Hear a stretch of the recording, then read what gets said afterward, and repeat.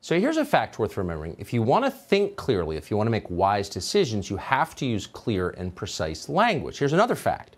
If, by contrast, you want to brainwash and control an entire population, then the first thing you do is ban clear language and substitute it with propaganda, that is, nonsensical chunks of words glued together for political effect. In 2 sentences, that's our entire current political landscape. The left understands it, the right does not. Consider the term people of color. Now, that's a phrase that would have seemed mildly offensive 20 years ago, kind of an ugly term. And yet now it's mandatory at every level of our society. The question is, what does it mean exactly? What is a person of color? Well, it's anyone who isn't white, which is to say it's the overwhelming majority of the world's population.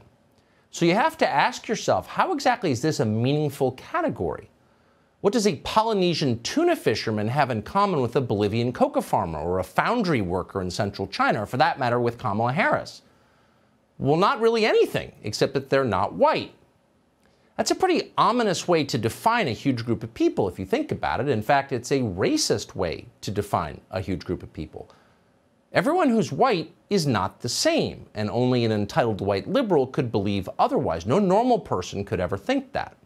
So let's stop using the phrase. Let's not participate. Don't use the term people of color. This is the crudest kind of propaganda designed to divide the country by race, so don't say it. What do you replace it with? If you're white, what do you call people who don't look like you?